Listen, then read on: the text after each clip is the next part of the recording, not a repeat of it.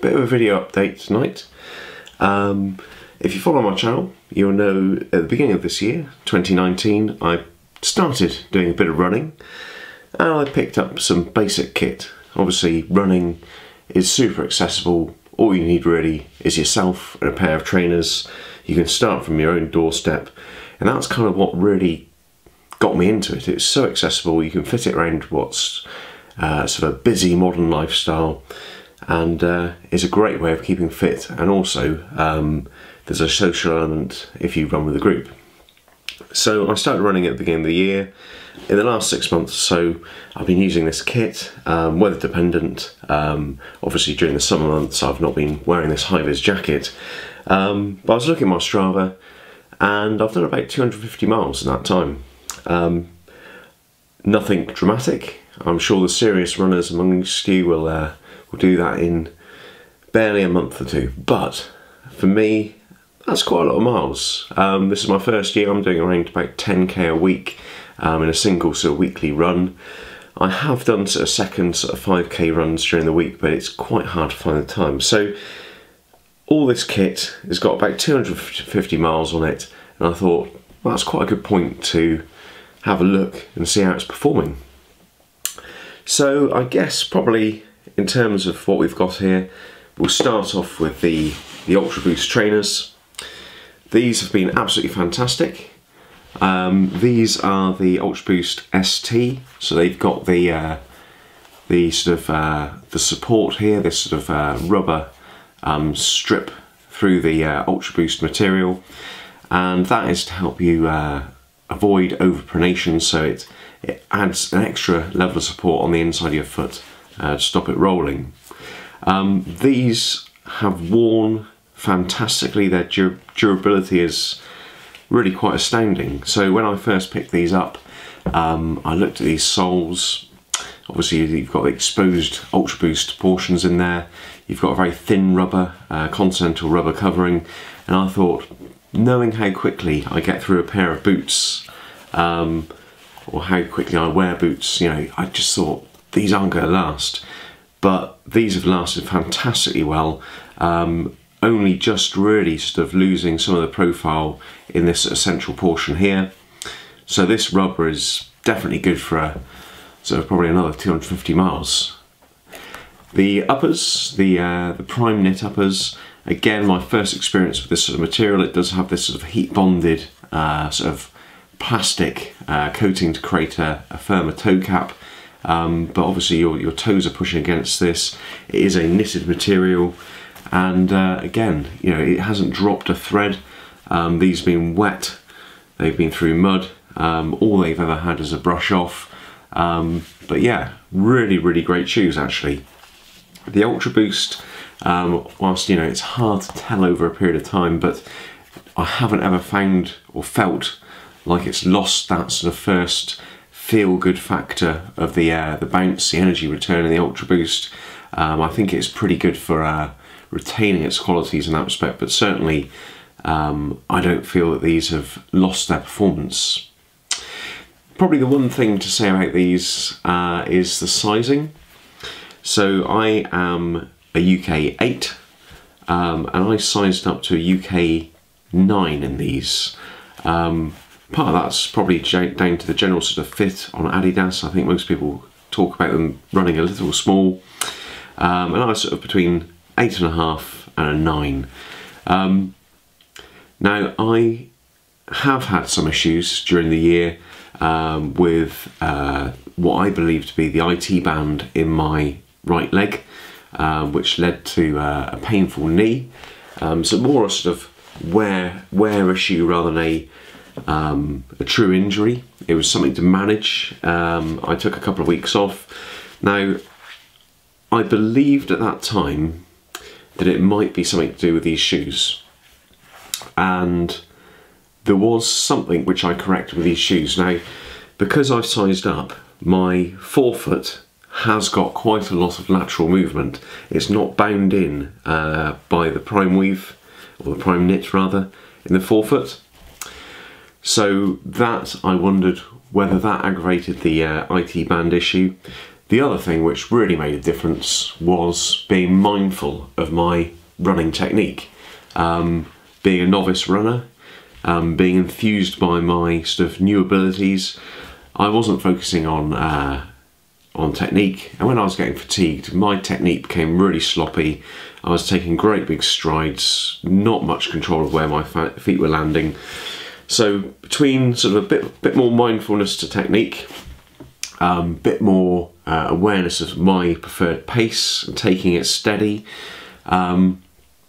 and really tightening these up. So I made sure I had minimal movement in the forefoot by just making sure the whole upper was tied down tight. So I think probably in hindsight I've made a slight issue by sizing up on these. So I think next pair, if I do get another pair of these, which, you know, to be perfectly honest, I'm mindful of doing, I will go down to 8.5 and just see if that makes a little bit of difference, just have a slightly tighter shoe. But again, I can't really isolate the issues I've had to these shoes. I think it's down to technique, and I have resolved it. So your mileage might vary, but very, very happy with these. Very hard wearing, lightweight, comfortable, good support, good cushioning. Really couldn't be happier with those. Next we come on to the jacket. So this is very much a jacket that I'm using for the winter months. It is the PROVIS jacket. It is incredibly reflective. If you check back on my original video, in fact I'll see if I can cut in the little shot of this under light outdoors at night, but it is incredibly reflective, very, very easily seen under car lights, headlights.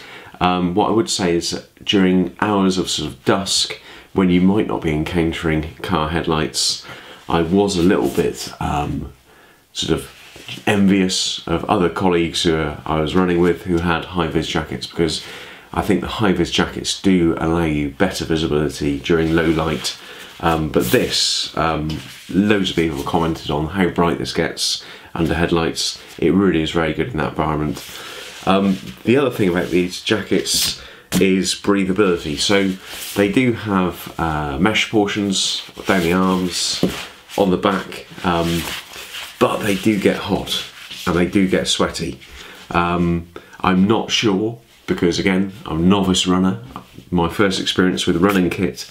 I'm not sure whether you can get the perfect combination of a breathable jacket, which is also reflective and robust, but with this jacket, certainly on the arms, you know, I've had 10k runs, nothing too dramatic, where I have had literally sweat pouring off my arms down to the cuff.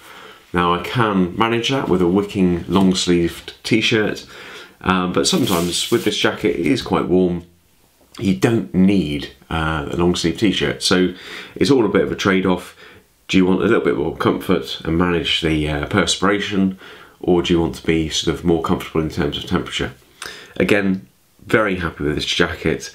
It's performed really well. It's just that breathability issue that I have with it. Now, one of the things when I first reviewed this I noticed was it talks about sort of what indicates that it's actually got quite a short life if you're using machine wash. So I was very cautious about how I cared for this. Now, I've never machine washed this. Every time I have a run, all I do is flip it inside out, give it a quick spray down in the shower so I get off the fresh sweat and perspiration, then hang it to dry, still inside out, and it's kept its reflectivity. It's not lost anything on that front. It seems to be holding up fine. There is no hygiene issues. It isn't a jacket which I've noticed any odour on. I think it's actually quite a good way of managing the longevity of the jacket by just giving it a rinse down. Certainly that will preserve the reflectivity. I don't think these jackets are going to be wonderful in machine washes, but again, you might have your own opinions. In terms of breathability, one thing I will say is this zip is fantastic in terms of if you want to vent that zipper. I don't know what brand it is, but it's a damn good zipper and it will always stay in place. That's actually quite helpful. What would be quite nice is to have a zipper coming up from the bottom as well, so you can vent a little at the top and a little at the bottom. I think that would be quite a nice feature. Pockets, very useful. I pop my iPhone in there. That's how I run my Strava. I don't have a smartwatch. They're a reasonably sized pocket. I can fit a woolly hat in there, but at the same time my phone isn't jumping around, it stays in place, it sort of snugs down into the corners of the pocket. So overall, a really well built jacket, pretty well designed. If they could sort the breathability, it really would be a perfect jacket really. I probably will get a high-vis jacket, orange or yellow, just for those sort of dusky evenings when I won't be encountering the headlights, because this, as I say, fantastic headlights, but out of headlights it just doesn't quite shine up. The last thing that I bought this year to accompany me on my runs were these million-mile lights, and for the price, I think they're £12 delivered. I've been really impressed. Not really used the white light there, but the red has been with me on every evening run. I just pin it through the back of the jacket using this silicone band. So you just pin it through the fabric. That jacket is a very sort of fine mesh, so no problem at all getting it pinched on there. And yeah, I mean, just simply nothing to go wrong. So it's generating its own energy with a sort of metal block moving through a copper coil, I would have thought, in there. You can feel it moving. And the slightest movement up or down gets those lights illuminating. And yeah, for the money, maybe not a primary light. Lots of you will probably want to have something a little bit more brighter. Obviously this doesn't work when you're static, so if you're waiting to cross a road you lose all illumination. So for a lot of you, I think probably you might want this as a backup, but lightweight, low cost, never needs any maintenance. Environmentally friendly in terms of nothing's going to landfill, you're not creating new batteries and dumping them, so that's been a nice little toy to play with and a nice addition to my running kit. So I guess that's probably about it. That's my kit for this year. I might pick up some extra stuff going into 2020. I do want to try out different sorts of trainers, but actually these guys have prevented me from doing it because they've lasted so well. Okay, well, I have got one new toy, and the other week, out running, lots of runners started wearing head torches, and I thought actually that's a blooming good idea.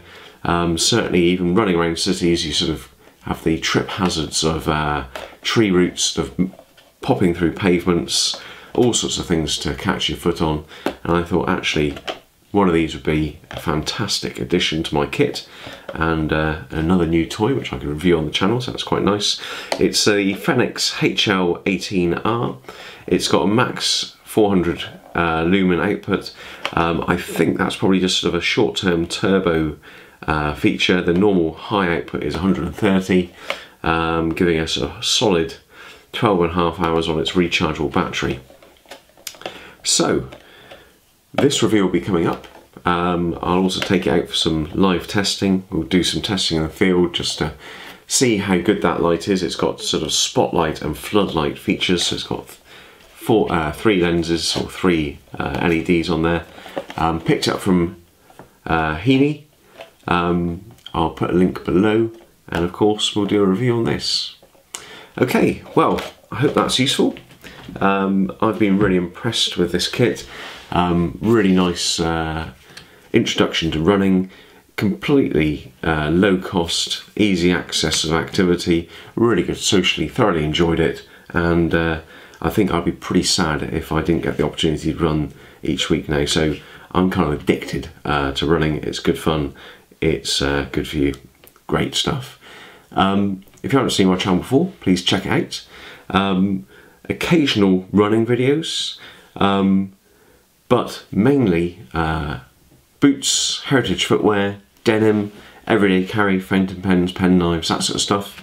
Bit of guitar, bit of cycling, check out, might share some other common interests. If you thought this was a useful video, please give it a thumbs up. And I'll see you for the next video. Okay, thank you very much. Bye bye.